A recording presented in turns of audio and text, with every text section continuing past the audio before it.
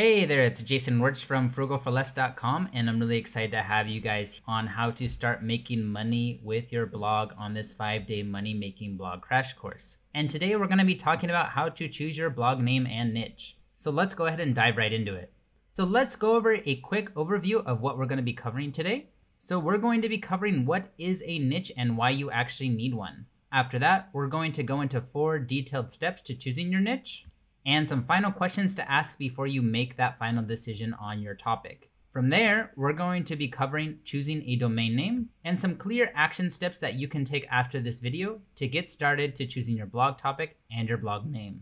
So before we go any further, let's actually define what a niche is. So by definition, a niche is a narrowed down topic of a broader category that focuses on a target audience. So let's take an example.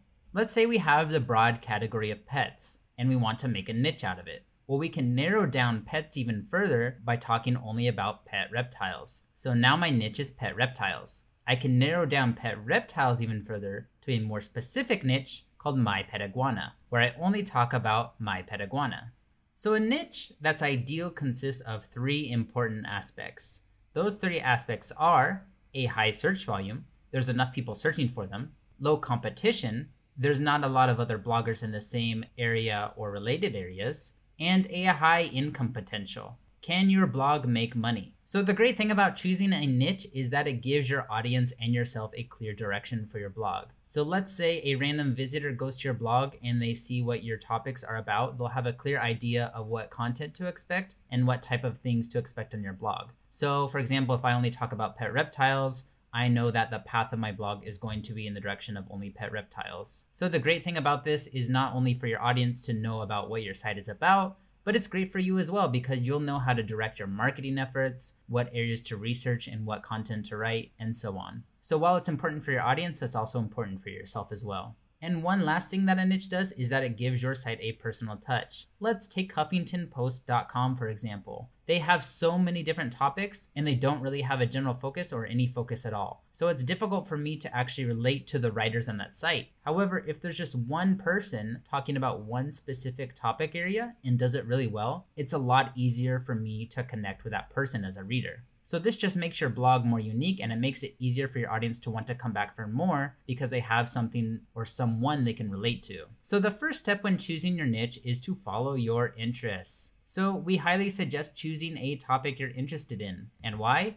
Well, this is going to reflect in the tone of your blog. It's going to reflect in your writing, your marketing efforts, and essentially anything else. And your audience will pick up on this. If you're writing about a topic that you're not interested in, it's going to show in your writing voice and your audience will see that you just don't care. And you're not even going to care about putting effort into your marketing or anywhere else on your site.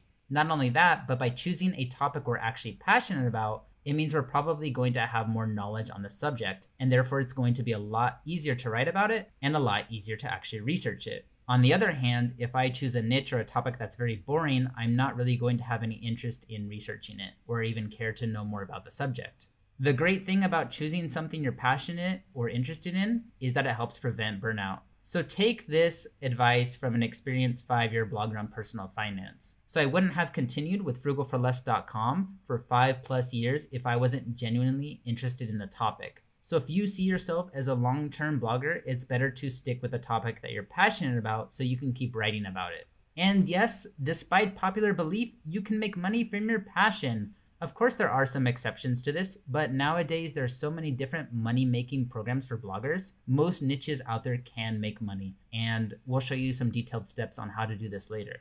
So the next step is to narrow your topic down, step 2. So we mentioned that an ideal niche has a high search volume, low competition, and the potential to make money. So for now, let's just focus on the first 2, high search volume and low competition. We'll get into the potential for making money a little bit later on in this video.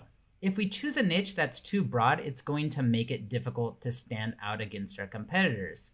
That's because everyone else is choosing the same topic. However, on the other side, if we choose a niche that's too narrow, this can result in a low amount of visitors because no one is actually searching for your topic. And we also want to point out that readers will prefer to read articles from experts. So let's take an example of this. If both HuffingtonPost.com and MyPetReptiles.com write an article about reptiles, I'm most likely going to trust the article more on the site that only talks about reptiles. HuffingtonPost.com does have a lot of great articles and a strong reputation, but when it comes to reptile content, I'm most likely going to trust an expert on that specific topic, or someone who's regarded as the reptile expert or the reptile king. If I want to know something specific about reptiles, I'm going to want to talk to the guy who only writes about reptiles, other than the site that talks about anything and everything and happens to have an article about reptiles. So if you're worried about not standing out at all, you still can. By becoming an expert and very defined in your niche, there's a strong chance of you connecting with your audience and standing out amongst other bloggers out there. So we talked about having a high search volume and a low competition, but how do we actually determine this? Fortunately, there are real tools that we can use to help us determine these things. So one of the most simplest and most popular tool out there is Google Keyword Planner, and we can use this to determine search volume. And the great thing about this tool, out of the many ones out there, is that it's completely free to use. So let's go ahead and take a quick look at that. So here I am on the Keyword Planner homepage, and we'll put a link in the description. But if you're not sure on how to get here, you can always go to google.com and type in Keyword Planner. It should be the first thing that pops up. On this page, you can always go to Tools and Settings, Planning, and click Keyword Planner to bring up this page. I'm not going to click because I'm already here. So I'm going to click on Get Search Volume and Forecasts, and I'm going to type in pet reptiles. Get started, and I'm going to make sure Keyword Ideas here on the side is selected. So I'm going to click on that, and then I'm going to search for pet reptiles. Get results. And let's take a look at what we see here. So we're only going to pay attention to the first two columns. The other columns are more for advertising, so don't worry about them. So let's take a look at our first result, reptile pets. It's not the exact term, but it's basically the same thing. It's still talking about pet reptiles. And we see that the average monthly searches are 1,000 to 10,000 per month. That's great. That's probably enough people that are searching for a topic. Let's scroll down to see what other things people are searching for that are also related to pet reptiles. We see Russian tortoise is getting 10,000 to 100,000 per month in searches. That's fantastic. Maybe I just want to focus my topic only about Russian tortoises. Let's scroll down some more. I see pet lizards, which is great, getting 10,000 to 100,000. And Greek tortoise, 1,000 to 10,000 per month. That's quite a bit. Maybe I only want to start a tortoise blog where I talk about the Russian tortoise and the Greek tortoise. Those could be two different categories. So you can go ahead and scroll down this list to get a general idea of some average monthly searches and maybe some category or article ideas as well that you could write about. Now I'm going to scroll down even further. And I see, for example, low maintenance reptiles. It's only getting 100 to 1,000 searches per month. Topic is very specific, and maybe it's not something that I would want to include in my list of different niches that I might want to choose from. So this is probably a topic I don't want to choose because it's not getting enough average monthly searches. So use this tool to get some topic ideas and to help you get an idea of how many people are searching for your topic. So the next step, familiarize yourself with the competition, and we can do this through a quick Google search. So here are some questions to ask yourself. Are there a lot of sites that cover this topic? And if so, can you be unique and stand out amongst them? Can you cover the topics found on Google Keyword Planner? There we saw a lot of them. Maybe we can talk about pet reptiles, but there's not a lot of people talking about specifically Russian tortoise or the Greek tortoise. And what makes my blog unique? How can I stand out amongst my competitors? So let's go ahead and research that. I'm going to go to google.com and type in my topic name and then blogs. And here I get a list of different blogs that I have that are related to my topic. So I went ahead and opened 3 of them here. And here's the first one that came out. That's thatpetplace.com. And here it says That Reptile Blog. So this is probably one of my main competitors, and it looks like they have a lot of different articles on a lot of different reptiles. So this is a good place to start to assess my competition and to see what type of articles they're writing and where I can stand out. Here's another site I found, World Animal Protection, that isn't specifically focused on reptiles, but it has an article about reptiles. So that's actually a good sign. If the first things that are coming up in Google about reptiles or pet reptiles are not related only to pet reptiles, it means that I probably have a good chance of standing out on the front page of Google as a new pet reptile blog. This blog, on the other hand, is specifically related about pet reptiles, so it's pretty strong for competition. This, on the other hand, talks about World Animal Protection in general and has 1 article about reptiles. So those are some things to keep in mind. Here we have Swell Reptiles, so it looks like this is only about reptiles. Another strong piece of competition. How can we stand out against them, and what things can we do that are similar that they're doing well, and what can we do better that they're not doing? Also, are there too many sites about pet reptiles that are very big and that are doing very well that we can't compete in this area? Or maybe we want to focus on Russian tortoise and the Greek tortoise instead, or some other categories. So those are just some things to keep in mind. Just do a quick search and browse through these different sites to see how you can be unique and stand out.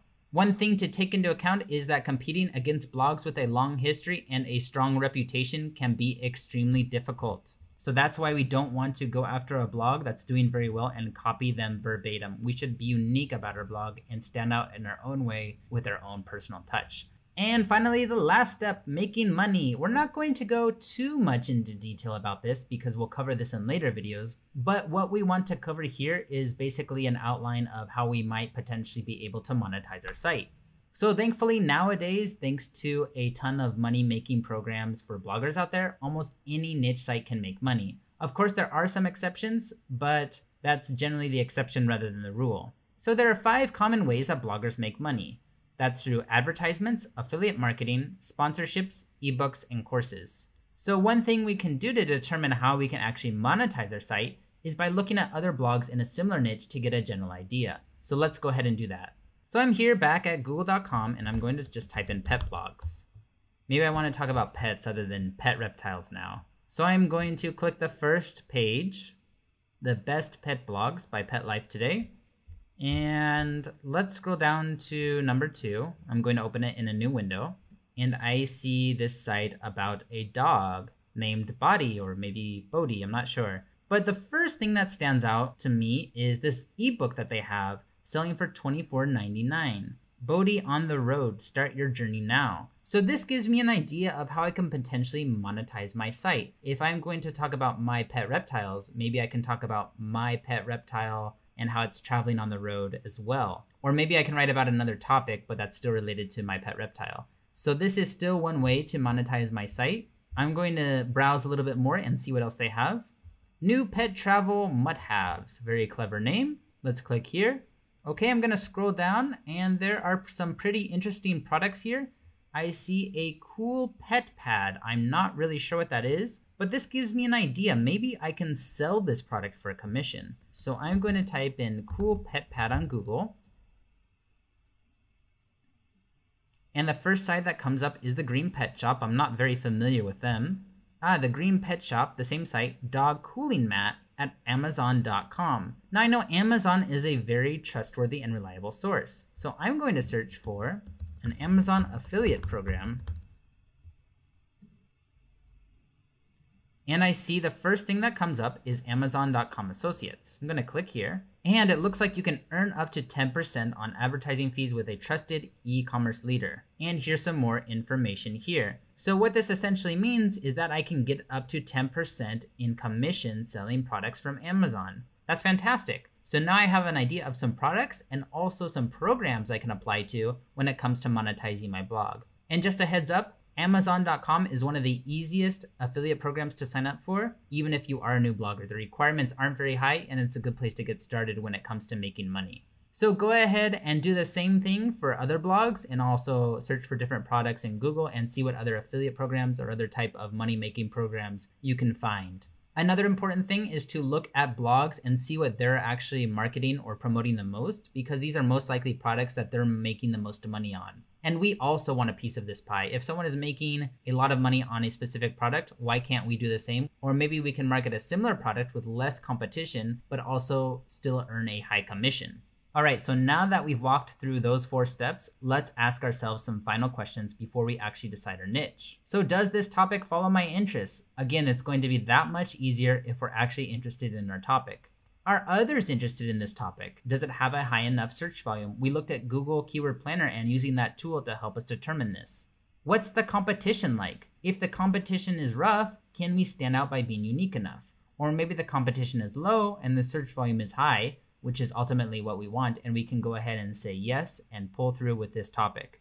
And can it make money? And like we said before, most niches these days can make money, but there are some exceptions. So it's best to take a quick look through Google and look at other blogs. that are related to your topic and see what they're promoting and see how they're making money. And then doing some research on affiliate programs or maybe other money-making programs with specific products or services that are related to your blog. This is just so you know that, hey, my blog can make money, and now I have an idea of how to do that. So now that we have our niche more or less defined, or at least an idea of how to find it, let's cover how to choose a blog name. So the first thing we need to ask ourselves is, what is a domain? So a domain is the URL for your blog. So for example, the domain for Microsoft is Microsoft.com, and for Frugal for Less, it's frugalforless.com. You can think of a domain as being analogous to the address to your home. So when you use an address to find a place, you use it as a guide or a path to get to your home. In this case, a domain is like the address or a map to get to your site. It works in much the same way. So you may be asking yourself, why do I even need to know what the term domain means as a new blogger? Well, you'll probably be running into this term over and over again, even as a new blogger. So it's best to start familiarizing yourself with technical terms that you're just going to keep seeing. So that's why we're introducing you to these terms now. So how to actually choose your domain name? There are a few things you want to keep in mind. The first thing is to avoid special characters, and this means hyphens, dashes, question marks, things of that nature. This is because it's generally seen as unclean and unprofessional. So we want to make our site clean and professional, and we can do this by avoiding these characters. Not only that, but a lot of spammy sites out there actually use these characters. So if someone sees our site URL and they see all these weird characters in there, such as a lot of hyphens, they may think that it's just a spam site and they may not want to go there. So a good domain name is easy to say, memorable, and short and sweet. And this is because a domain name that fits these characteristics is going to ring in the mind of the reader, and they're going to memorize it that much more easily. This means that if they want to go back to your site, this means it's going to be easy for them to remember it and type it in directly in the URL bar in their browser. So we suggest choosing a domain name that's related to your topic. This gives your audience an idea of what your site is about. So if I'm writing about my pet reptiles, I probably don't want a domain name that's called mypetsnakes.com. And of course, there are some exceptions to this. There are a lot of blogs out there that don't use a domain name that's related to their topic, and they are very successful. Or a lot of people do use their name or their first and last name as a domain name. But in order to make it simple for you and to help you choose your domain name right away, we suggest sticking with something that's just related to your topic. And we suggest going with a .com. And this is because it's a standard and it's very well known and well trusted.